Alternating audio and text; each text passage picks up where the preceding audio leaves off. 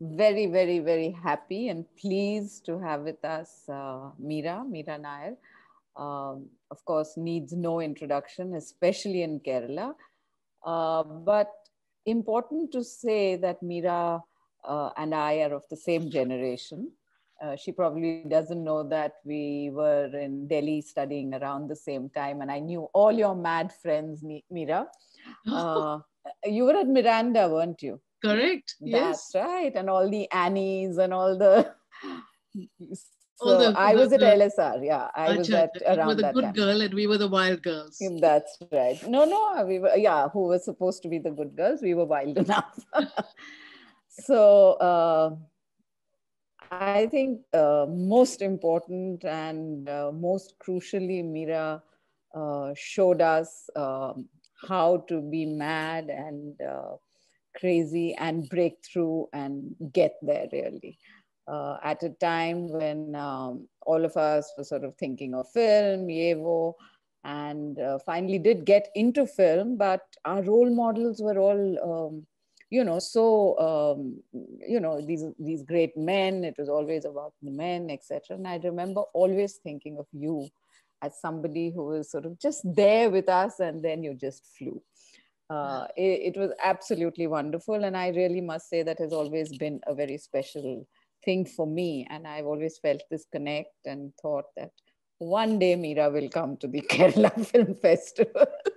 And yeah, but you will soon.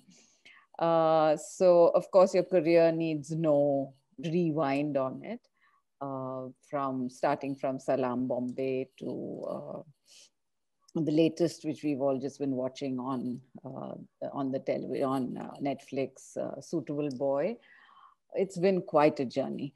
But before we sort of get into Mira, this is the occasion at the film festival where we remember Mr. Aravindan, G. Aravindan, well-known filmmaker. Um, while Mira was the inspiration, Aravindan was my guru. He was certainly a person he was like this big tree, and we all just grew in the shade of that tree. And it was extremely shocking when we lost him so prematurely.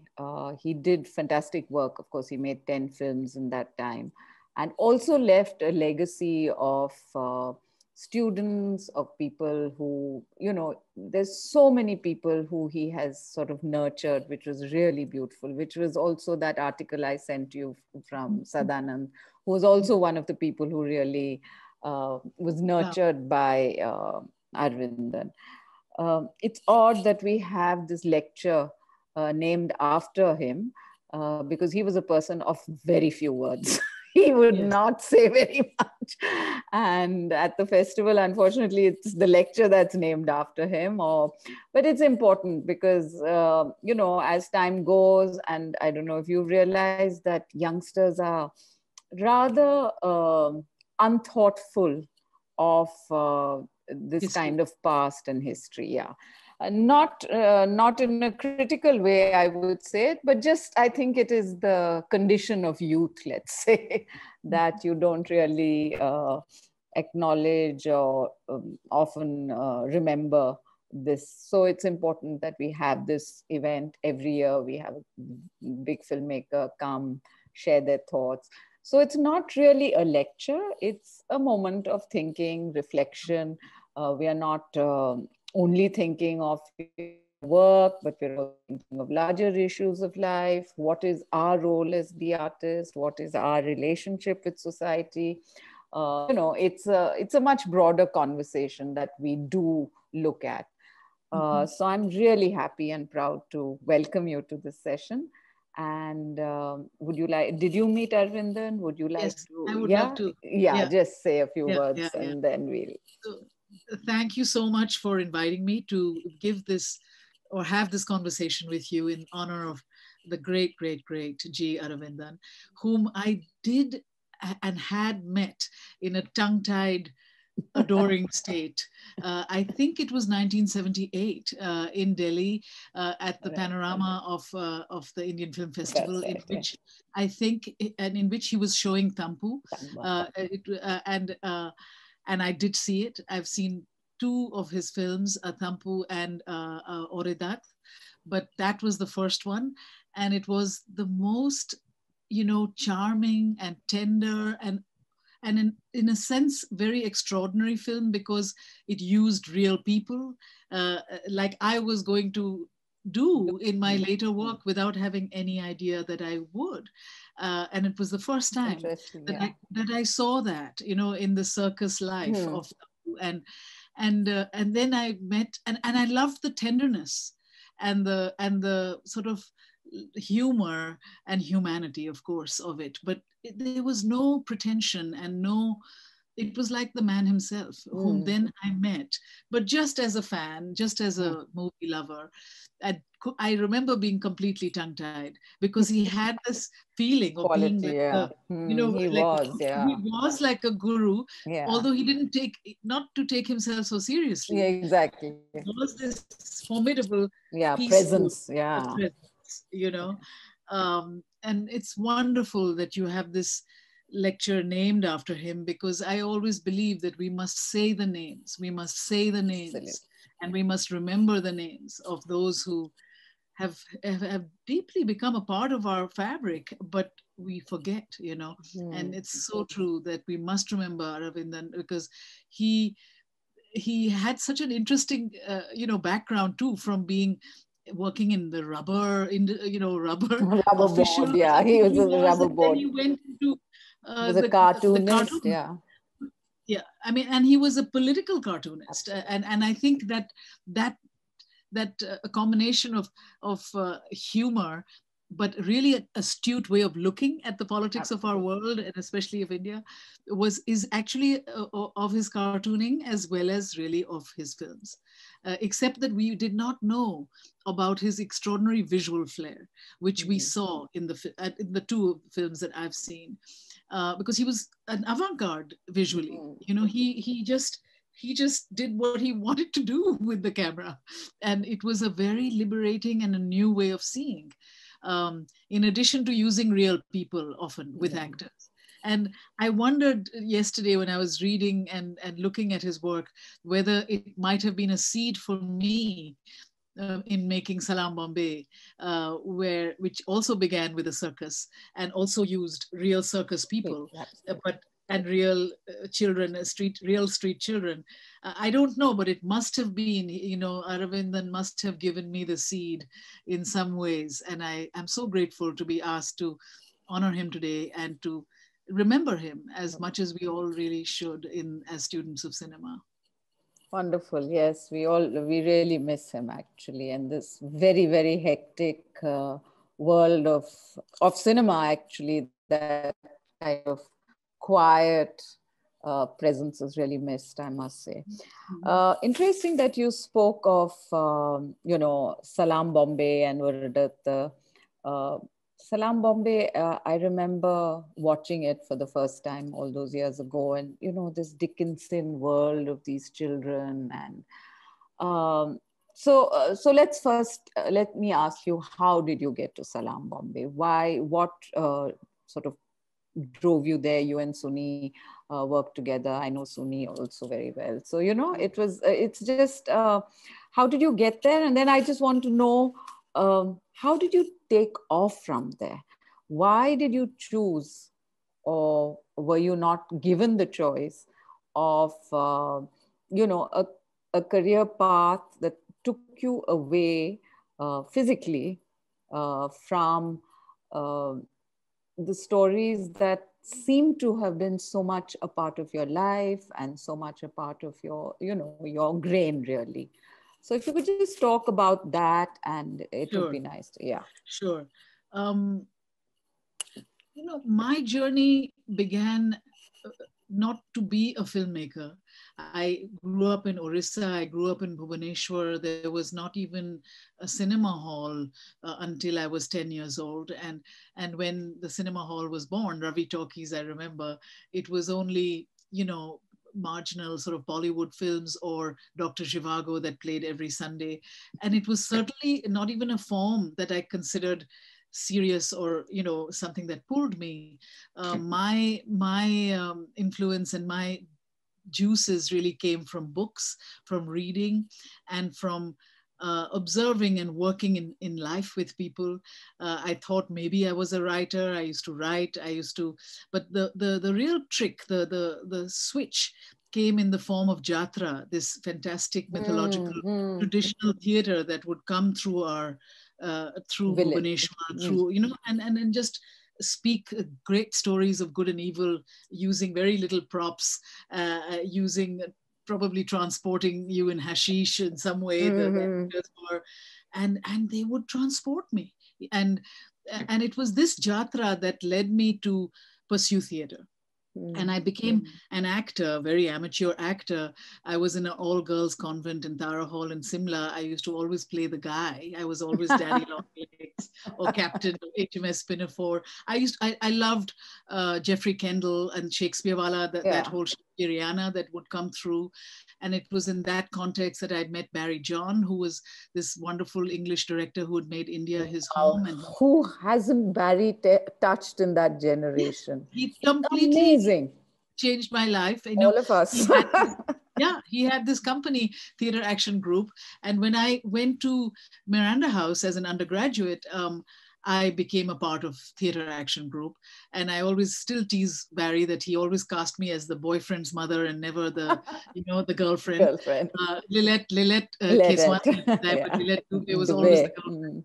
And so I pursued theatre very seriously as an actor, and I felt happy on stage performing. I then worked with Badal Sarkar in Calcutta, and we set up political street plays that he would, you know, make happen.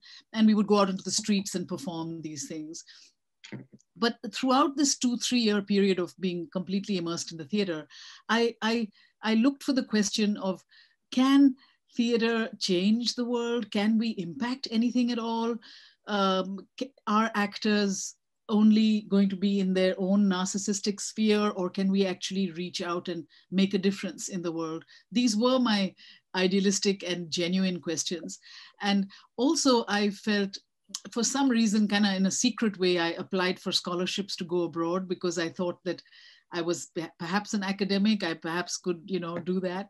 And luckily or strangely got a scholarship to go to Harvard, and went there for the first time, leaving my country at age 19. And there, the theater was totally apolitical and did not speak to me.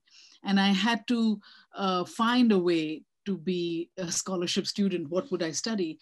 And I lucked upon a Cinema Verite teaching course with Ricky Leacock, the great Richard Leacock. Okay. Who actually pretty much was inventing the mobile camera. And Penny Baker. And I studied with them.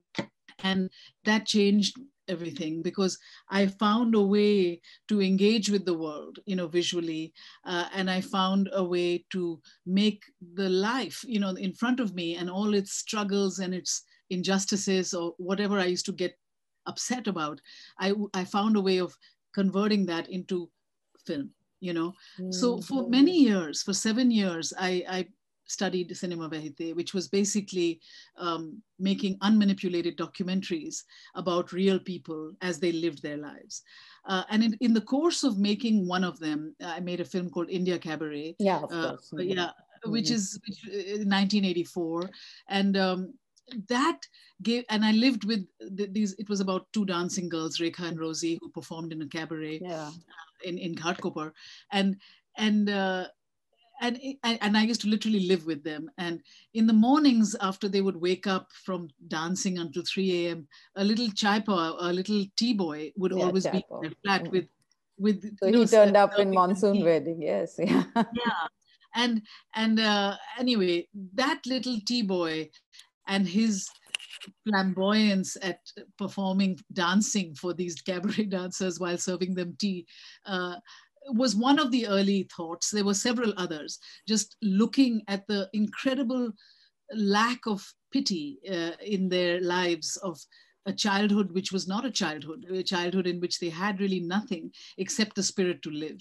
And that's what inspired me initially about making Salam Bombay. And I reached out to Suni Tarapurwala, who was my best friend, really. We were both in college together at Harvard. And she's the Bombay wala. You know, I'm from Delhi, and I was living in Antop Hill with the dancers, and I had spent different times in Bombay, but Suni is the Bombay person, and she lived near Grant Road, and I talked to her about making Salam Bombay, but making it not as a documentary, because by that time I was tiring of documentary not having audiences, basically, you know, it was the 80s, and there was no forum like there is now. And so, and I also wanted more control over the narrative, about how to tell it, how to light it, how to what to do. And anyway, Salam Bombay was a real amalgam, therefore, about working in the theater, working in the documentary fashion, but working in fiction for the first time. I asked Barry John to come and hold a workshop of street kids. We had 129 kids, of which we whittled down to 24 kids. And all these kids are in the film Salam Bombay. And then asked Nana Patekar, who was his first film, I think, is Salam Bombay. Anita Kanwar, who I loved her work from Bunyad, the television series. The series, And Raghubir Yadav, who would, play Chilam. And in fact, discovered Irfan Khan. I went to the National School of Drama and really was riveted by this 18-year-old gangly boy, Irfan. And I asked him to leave school for 6 months and come live with me. And he was only 18. Okay. He was only 18, and he was going to be Salim until who was one of the street kids, but until the real kids whom we worked with were all so malnourished that they only reached Irfan's waist. You know, he was towering above them, and it didn't work as a unit. So poor guy, it was the most difficult thing I've done. I had to uncast Irfan and give him the only scene as a non-kid that he could play in Salam Bombay. The right letter. Yes. That's such a sad scene, my God. Such an incredible scene that Suni wrote. In one scene, you get the whole picture, you know, beginning, middle, and end. It's an amazing scene in which Irfan played so brilliantly. But anyway, so Salam Bombay came out of that marriage of knowing Cinema Vahite and knowing the theater and knowing how to, and working in life, you know, working on the streets. And that's how it was born. And it was really a film made with not much support at all. You know, I would shoot in the morning and then raise money all night for the next morning. It was kind of like that. And but it was a great fairy tale as to what happened after the film, because we were asked to come to the competition at Cannes. We won the Camera d'Or. Yeah. We won. You know, we went right up to the Oscars. We had and it was the first Indian film to actually be commercially released in every country in the world at that time. And I remember, you know, really being exhausted by 9 months of publicity that I had to do.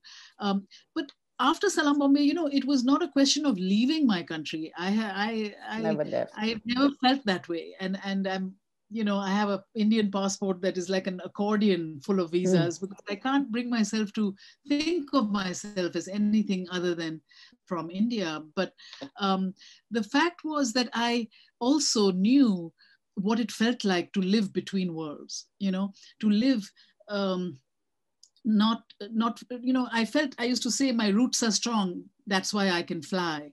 It was never to leave it, but always to interpret that condition of being between places.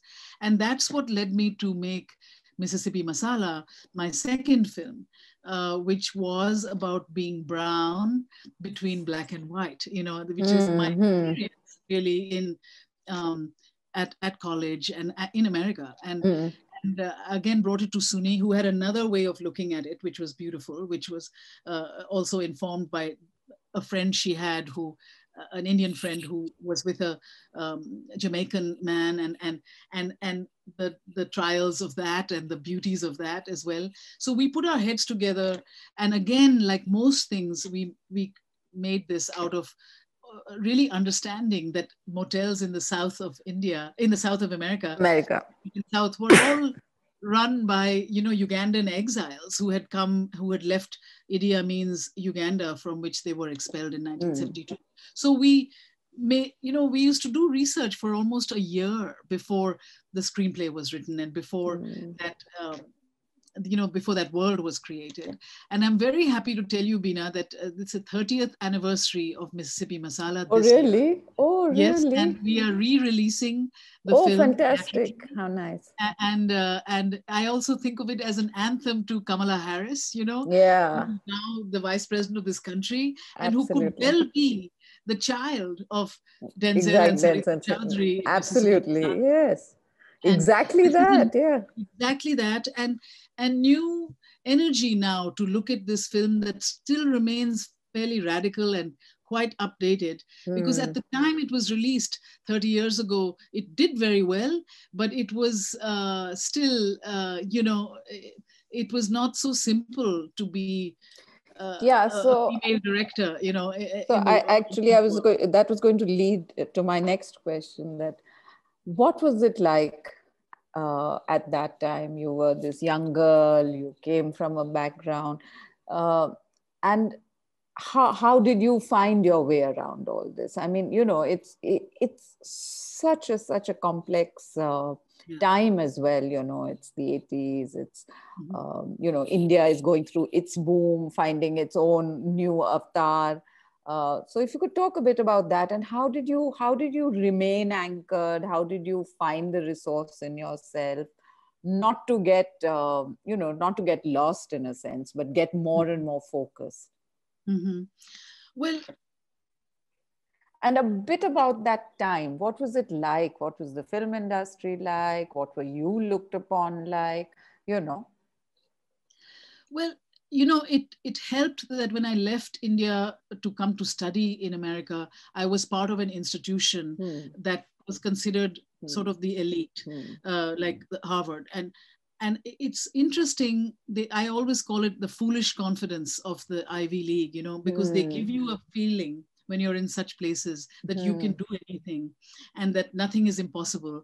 And you, on the other hand, can look at this gang around me, like Caroline Kennedy was my neighbor, and so, Sanam Bhutto and I had lunch, you know, many times together in the dining hall. There were all sorts of people there that kind of came from the ruling class of the world. Absolutely. And it gives you it takes away the illusion, you know, of the elite. You feel like, oh, people are human beings on the one hand.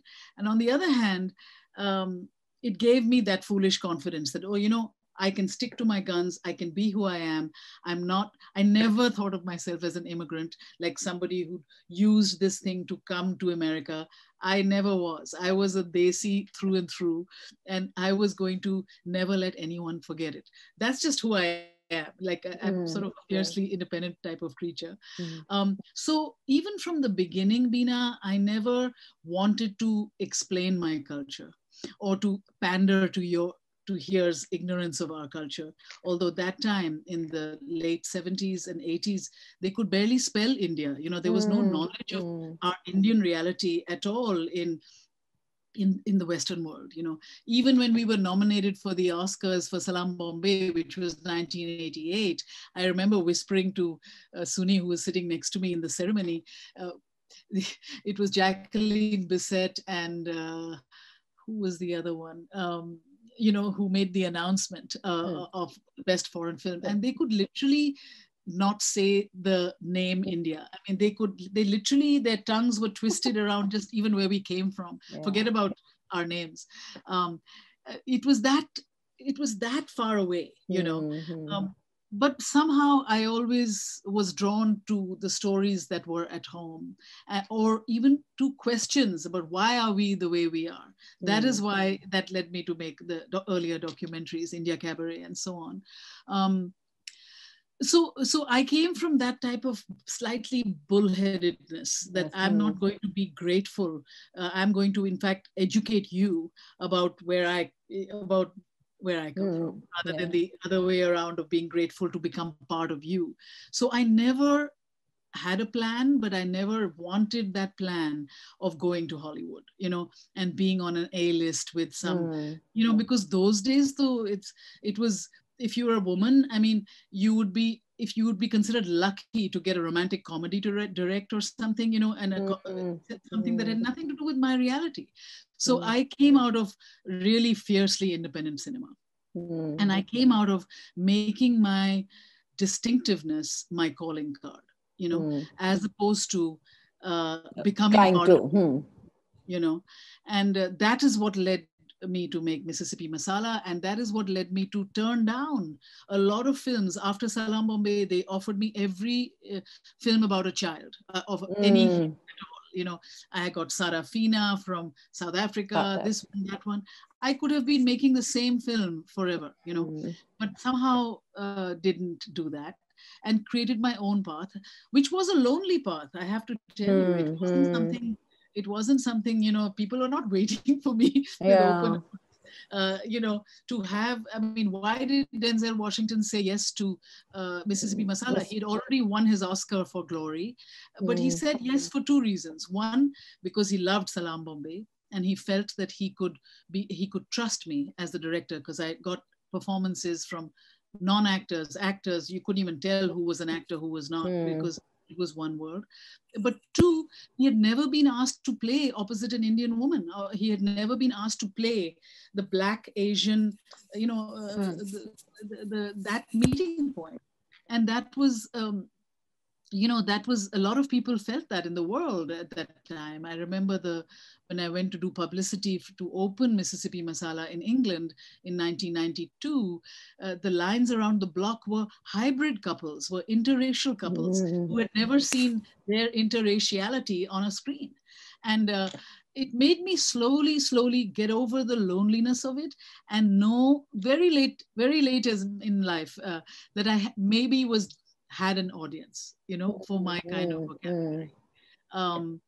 And that's how I went along, really, always trying to make things that really mattered to me, rather than being considered, for the biggest and best projects kind of thing. I always did my own projects in a way. But also just to ask that, when you say you came from a Jatra tradition, you come from, of course, the modern Indian cinema, and how did that change for you? How did you, how did our cinema change? No, how did you change your way, or how did you find this way? Because I'm interested, because I mean, it's like, can somebody here, like a Raj Kapoor, make a film in the US and be successful? I mean, there is a cultural difference, and and did you have to consciously, or would you? You see, my cinematic education started late in life. When I was 20 years old, that was when, I'm ashamed to say this, but when I was 20 in Cambridge, Massachusetts, was when I first saw the Apu trilogy, for instance. In that time in India, in the 70s, possible, we could not see our serious cinema. That's why I remember so clearly watching Aravindan Tampu, was because I could see it at the Panorama in the Indian Film Festival. There were no really easy ways to see anything regional or anything classical apart from the Raj Kapoor, the commercial Hindi cinema. And for me, my education began actually in the West about cinema. And it was a spotty education, but it was a powerful one, in the sense that I was introduced for the first time to, say, the films of Louis Buñuel, of Jean Renoir, of especially, the great Japanese directors. I saw them here. I began to get more influenced by that, that that the more the European and the Japanese cinema, honestly, than Indian cinema. And I came also very squarely from the being a student of life, being a student of documentary cinema, this cinema verite, where you surrender to life and what it is showing you.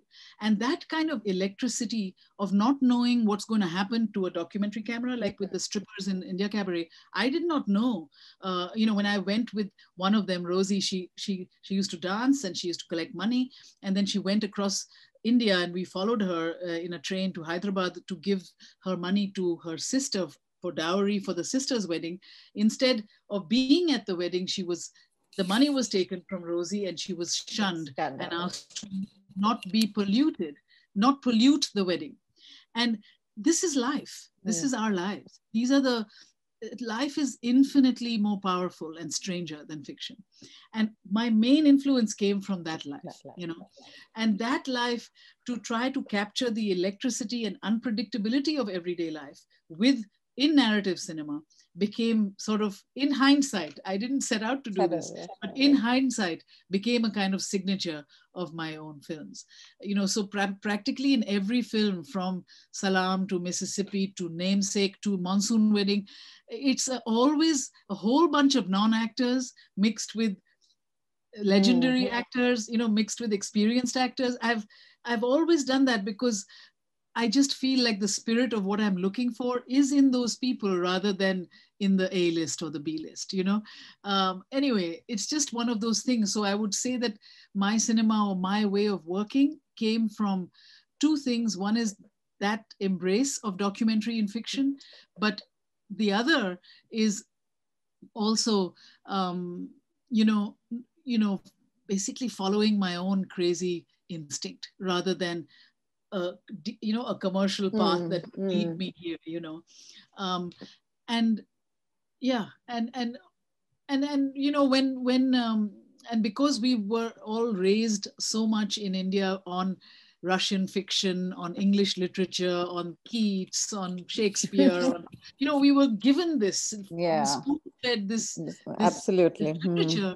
That also gave me that grounding. So when Monsoon Wedding, I remember, was a big hit, the studio who distributed it asked me to make the big $50 million Vanity Fair. And I knew Vanity Fair, the book from Thackeray, so deeply as a 16-year-old in India, that I said, yes, I'd want to do this, because I can say something about the empire, about the colonies, about social mobility at that time. I had a point of view about it. And that's what's important really to preserve, is one's point of view as you make your work. But it is there is a loneliness, because it's terrible to always be initially the novelty, exactly. And I it's only after some years of seeing that I began to small have an audience for this kind of hybrid way of seeing the world and living, that I realized that I could use that confusion, or I could use that seesaw of living between spaces in my work, and not feel that this was an anomaly. Exactly. And as the world has become so crazy and global and interconnected, that I am not alone in that. There are several of us who live between worlds. But still, I would say that the way I get inspired by both the injustice and the crazy poetry of India, there's nothing else. And India and Pakistan, and now it's Pakistan, alas, but the subcontinent is a major fuel for what excites me, in my work. Which gets me to my other slightly controversial question about how the diaspora looks at the motherland, kind of. How nostalgia creeps in, how there is this longing. And the reality is it's fairly ugly, especially now. It's very ugly now. Dire. So it's dire. How are you able to sort of, put that into your work? How do you, I mean, how can you be a critic as well? Because I think what is required is also to look at this country now with a different, and you know, what I'm saying is there a conflict? Because there's this love, there's this craving, there's this wanting as a, which is a lot to do with the immigrant experience. And on the other hand, the fact that you know what's happening here, you know what, how this world is changing, how we had imagined India is no longer what it's like. If you could talk a bit about that, and how do you cope with this? How do you deal with it? Do you address it? Do you feel more comfortable not addressing it? Just Sure. I mean, the state in our country now is not distant from me at all. It's almost inconceivable, but it is true. You know, in terms of what India was created with and what it has become. You know, and the sometimes the dire quality is because I don't know when the change can come. You know, I don't know what the opposition is to counter such a colossal change that must come and return us to what the seeds were of this nation. And it was that I had very much in mind when I was making Suitable Boy, which was my last film series. And because Vikram Seth, the great author of the novel, which I have loved since it was written, wrote about this extraordinary idealistic Nehruvian socialism, this time that I have always loved, that time when India, and I mean, it was a time of trauma too, and partition and bloodshed, and terrible, terrible schisms of countries being formed when there were none, when we were one. But there was also an idealism of forming who we are, how to break off the shackles of the British, how to break off the shackles of this colonial possession, and who are we, and what was the country that we will make. And it was that question, and also the great fiction that Vikram wrote about these wonderful families and characters who are deeply anglicized in their soul, and yet from the fabric of this ancient culture that we call ours, you know. So it wasn't that I made A Suitable Boy to reflect on today's world only. They were making the film, and I said, I have to direct it. You know, I would love to direct it so that at least we can preserve some sense of truth in it. But when I was making it, the parallels even that Vikram so presciently had integrated, Babri Masjid was a great part of Suitable Boy, you know, used in his narrative. And it was startlingly like today. I mean, the art was imitating life. The day we were going to shoot in Suitable Boy, Kakori, these, you know, when the temple is being erected in front of the masjid, was the day the Ayodhya verdict was going to take place. So we had to shut down in you know, expecting violence, and fortunately at that moment none came, but it came later. But it was that close, you know, and I very much never forgot that, you know, and used in the narrative of A Suitable Boy that idea that we have to hold a mirror. I've always believed this, that we have to, our films have to hold a mirror to what is in the world today, you know, what is our society today. And for me, that loss of syncretism, that loss of the fact that our culture is deeply intertwined with what they now consider Islamic, or, you know, the Hindu and the Islamic. I mean, we've always been literally inextricable in virtually every facet, whether it be music or language or poetry or friendships. It's always been syncretic. And this is being so actively and systematically dismantled.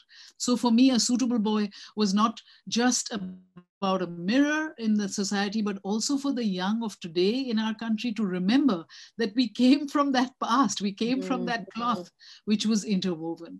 And I think that's so being challenged amongst so many other things that are being challenged. So it's not only about, you know, I just gravitate towards towards subjects, I think, that enable me to hopefully not be didactic about it, but to take it on, and to steal you into a world that maybe makes you think anew about where you're at now. Not everything is about that protest. There's other ways as well. Right now I'm immersed in making my new film, which is on Amrita Shetty. Yes, and it's called Amri, which is her nickname, and she died tragically at the age of 28 in 1941, before India even became independent. But she was, she was a real radical. She was an iconoclast. Of course, she was a great artist, but she was penniless, and at that time she was not recognized in her lifetime. And it's not a political film in that sense at all, but it does become political. This is the other thing I love about Aravindan, because he was like that. He didn't make political films, but he made films politically. And that is what I like to do. And I believe that all films are, that it's about your point of view, and it's about what you choose to say about a person. So even in making this film on Amri, I feel like she's like a, her iconoclasm and her, belief in cutting her own path, but distilling India in a way that it had never been seen before in her paintings. And for me, she taught me how to see. She really taught me how to see, in my work. I've always looked to her paintings as a way of how to frame, how to use color, and so on. So it's not that, again, it's political in that way, but it's political in the way that it will remind us of the greats that have made us in a way who we are, and whom we so easily forget, So that's how I work, Bina, more from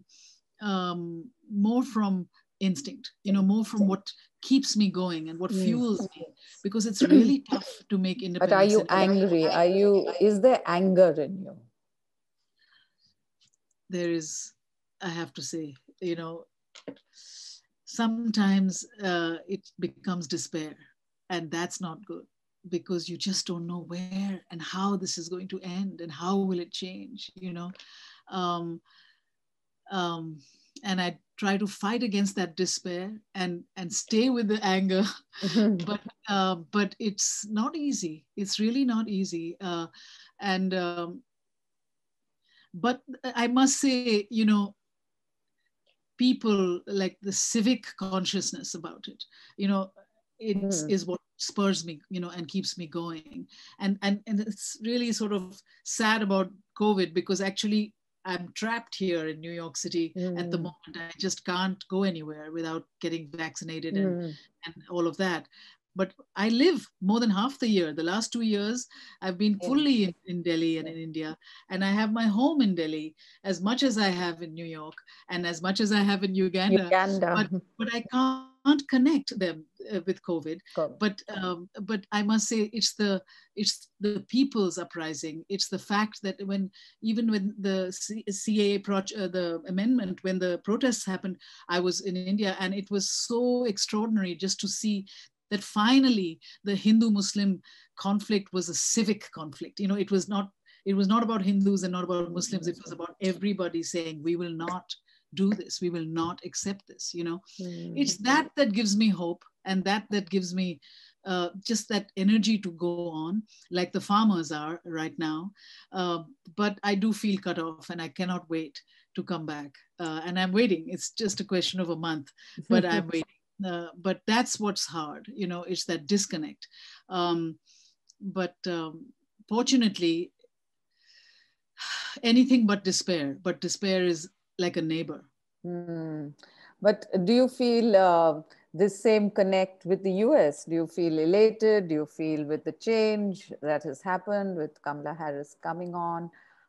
Do you see hope there? Because with the Black Lives Matter, as an Indian, how there is a sea change that we all hope and again expect. So do you feel that connect? Do you I feel like in this country, the last 2 years have been cataclysmic in terms of, again, civic movements rising up and saying no more. From Me Too to Black Lives Matter. And now you can see almost a reverse, like, defense mechanism of everything is really saluting a person of color. We are once again flavor of the, I hope not the moment, but we are the current favorites. And I laugh about it because sometimes, I know very well what it is to feel like a marginal novelty. And now everyone around me is being shamed into looking at people who look like me and work like me as somebody who means business or is serious. So it's a little amusing, but it's also real. It's very much in the fabric here. So yes, I feel definitely, especially with the Black Lives Matter movement, I feel, again, not only because it's a Black movement, it's totally almost more a white movement. It's really a civic movement, and it has and is changing the way we look at media, because that's what, isn't it, the most powerful thing, how we are represented. And now everyone's on the back foot wanting to be in the front foot again. So in that sense, I definitely feel energized, by what's going on here. Although I don't trust it fully sometimes, because I know it's all about, it's a reaction rather than something intrinsic. But it's also becoming intrinsic, and politically, it's just a big relief to have had this election, and to know that we are not subjected to 4 more years of cruelty and craziness, really. However, we also know that more than 70 million people voted for him, and that is also almost half this country, So it's again, that Damocles sword is very much above us here in terms of which way one could go, but a huge sense of relief generally with the election, not just for America, but for the world. And so I have to, ride with that. But I have to say, just to be honest, that the connect, that intrinsic connect is for me much more for the subcontinent than it is for this continent. Yeah. Just a little bit about the Me Too movement.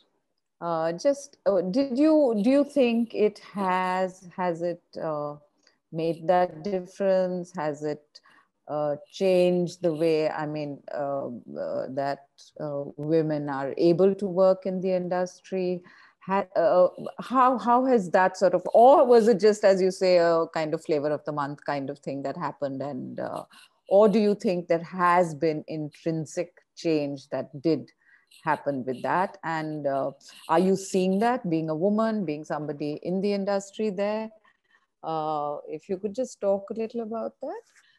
I think the Me Too movement was a very serious thing that for the first time really shone the light on the desperate inequity and the gross injustice of the industry. How it was just, people knew, but it was taken for granted. This abuse, this domination of, over women who wanted to make it in the business.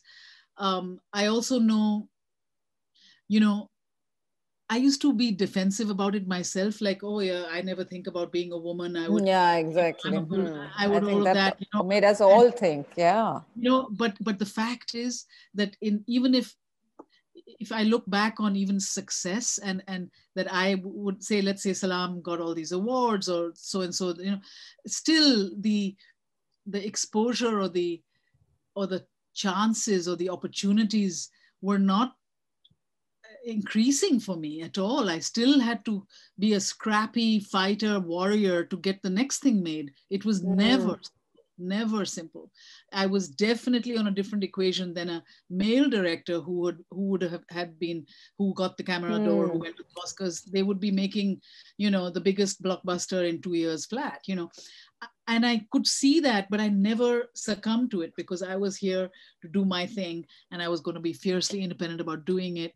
And only later I realized that I had actually an audience perhaps that wanted my work, right? So I knew that, but I just kept myself going. Now it's more the confluence of Me Too with Black Lives Matter in this country and in this industry that has made a colossal sea change difference, because people have signed those inclusivity things that you have to have, 50% being women, 50% people of color, all of that. It's really making a difference. So people are now, especially during COVID, it's like a colossal development going on in the Hollywood of the world, where no longer, sort of all white projects about a Black figure can hanging be in the tolerated. background. They cannot be tolerated. No, so they seek people like us to front them or to say, come and add color to our lives. Even that cannot be tolerated. So, it's very interesting what's going on, but it's the fact is that there are the opportunities have just wide open exploded for women, for they are shamed into opening the doors to us, in a very different way than it was before.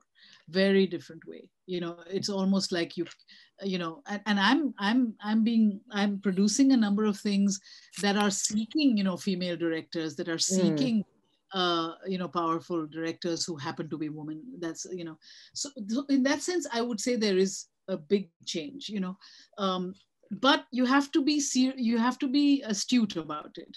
It's not enough. You have to look to see, why are we being quoted? What are we being asked to say? You have to still be vigilant about what what you stand for and what we stand for.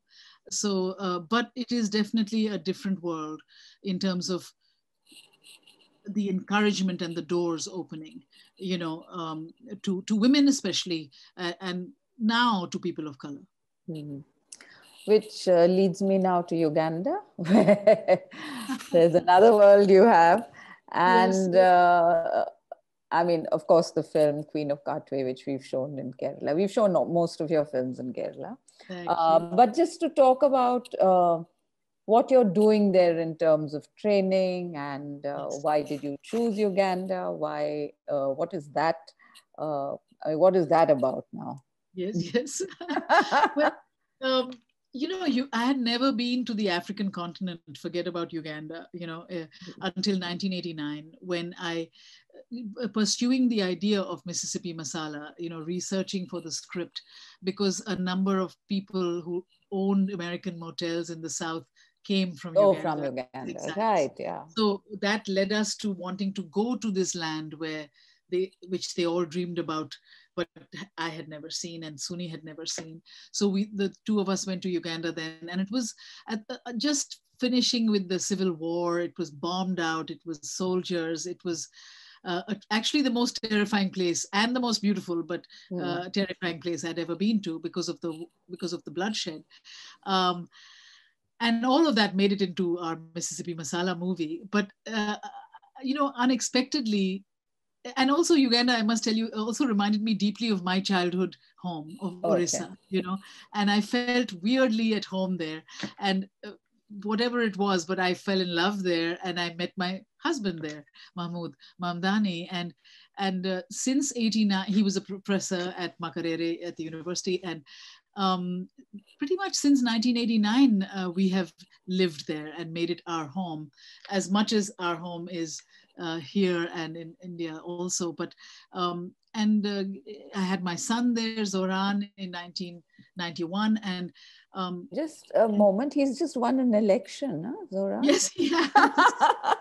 Wonderful. He's Congratulations. 29 years old now, and he's the assemblyman of Astoria, Queens. He's a democratic socialist in New York City. It's amazing. And he was, well, I'm looking at and he was this little in Uganda. Lovely. But I think I met him in Gujarat when he was a young man with your sister's son. They were on holiday. Oh, wow. He Yes, was yes, shooting yes. and they were hanging on to, yeah. Yes, yes, he's here now, very much, Yeah. very rooted in making change. Yeah. Mm. Um, yes. Okay, So so sorry, you were in anyway, Uganda, so yeah. I was in Uganda. We made Mississippi Masala. That was in 1991, and lived there ever since. And and those days, because I had like a little ankle or a foot in Hollywood and a foot somewhere else, a lot of the few films that were set in Africa would be offered to me. And Mm. always I would see that it was never about the African continent that I lived in. It was never about the people who really made up this place. It Mm. was always through either a white observer, or if it was Steve Biko's film, it was always about Donald Woods and the Mm. journalist. If it was another film I was offered called White Mischief, which was always about colonial neurosis, as a unnamed Maasai warrior stood in the horizon looking elegant and angular. And I got really tired of that. And for my years, I had served as a mentor in Sundance and at Moonstone, different labs around the world. And I decided to set up my own lab in East Africa, primarily with the idea that if we don't tell our own stories, no one else will. And how do we create a local film culture, but a local film culture that was made by Africans, made by Ugandans, made by East Africans, at its highest level, not as an apologist to where we are. And I, because of my whatever, my exposure, I knew several people. I knew great directors in India. I knew great writers in America. I knew several people, and I would broach this idea with them, like, come and mentor for 2 weeks with my students in East Africa, and we can create something. And pretty much everybody, would say yes. So it would be Vishal Bhardwaj from India. It would be Abderrahman Sissako from Mauritania. It would Mauritania. be Jason Filardi from Hollywood. It would be Stephen Frears from England. They all said yes.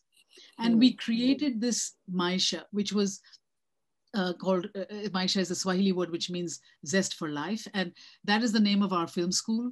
It's now been 16 years running. Okay. It's a free school. We create about 6 workshops a year, primarily to train in screenwriting, and then we have 2 workshops of production where we take the scripts that have come out and the writers that have come out of our screenwriting workshops, and they gather and we choose 4 scripts that we actually enter and make production on. So the students leave with 15 to 20-minute films from Maisha. And we've done this both in fiction and in documentary now for 16 years. And the goal for me was to create simply 5 great original film directors from the continent, from the East African region. Today we have closer to 28. Oh, really? From the region. Yeah. And they're all working in film in different capacities, but they are there. And now we are transitioning. Maisha is kind of winding down because it's a free school. It's very tough to keep raising money for this. And people are now making their work. There is a profession, there is a film culture. And now we are transitioning into another stage of how can we, we are evaluating ourselves, and we are making a film called the Maisha Legacy film of 16 years and what we've done, and the different students. And most of our students have become mentors and have come back to teach at Maisha. So it was about that. It was about creating film culture that told our own stories by our own people in the best way in our own languages. And that's what Maisha stood for and stands for. And then anyway, this continued. And then I was introduced to this idea that became Queen of Katwe, which I also wanted, Mississippi Masala was done like 1991. And I had now lived in Uganda closer to 30 years and wanted to tell another story of day-to-day contemporary life, of what it's really like. And the great story of Fiona Mutesi, an utterly true story of a slum kid who becomes a grandmaster and in chess and takes her family out of the slum, is is really inspiring and utterly true. And it was a way, I wanted to do that. But the beauty of making Queen of Katwe in the streets, 15 minutes from my home, was that 30% of the crew was Maisha alumni. It was made with everyone who came out of the school. And this is a Hollywood big union movie. It's not a, a small thing. And they were so professional that they're all there, So it makes me, it was hard. Yeah, it was really hard. Of course. Yeah. Lovely. Lovely to hear this. Really wonderful. Yeah, because I think that's what life is about, giving back as well, really. Yeah, whatever you know. Yeah. It's Just since you've done so much work on, it's a bit of a jump back. I was just particularly interested in this, that you've worked on adaptations and so on. Yes. I was very interested in The Reluctant Fundamentalist. Oh, thank you. No, but the film, you turned into something else. A bit of something else in terms of, the appearance of the character. So tell me about that process. What is adaptation? What is this process of adaptation? What about The Suitable Boy, this 900-page book, 1,300-page book that we've all plodded through? How do you find the essence, and how much do you think you should sort of just, for me, The Reluctant Fundamentalist is a monologue, right? Of course, he's talking to somebody, but you never see the person, the whole. So if you could just talk about this process of, and why you did it like that. Why would you have chosen that form?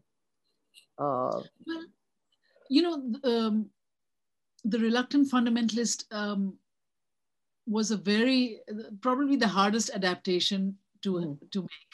Because, as you said, it's like Camus, it's a complete monologue. One man is talking to another that you don't see. Yeah.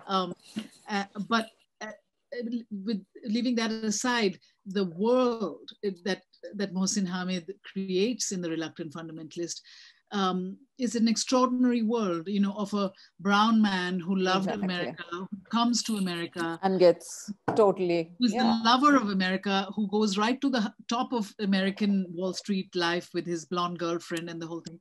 And how everything changes after 9/11, and he's now no longer anything else but a Muslim. Yes. And not just that, but a Muslim who's working in high finance, being trained to basically rip off the workers of the universe to create profit for big companies elsewhere. That's the other aspect of it.